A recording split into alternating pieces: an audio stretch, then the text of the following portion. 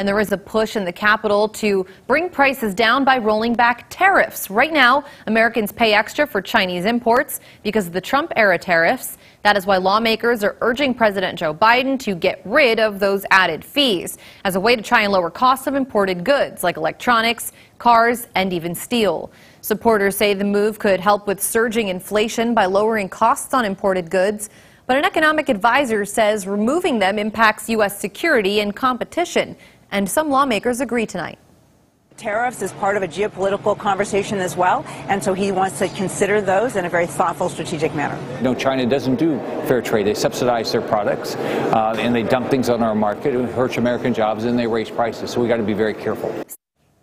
Still, White House officials say some tariffs are being considered for removal. However, supporters say the Biden administration needs to act quickly to help families struggling under this record inflation.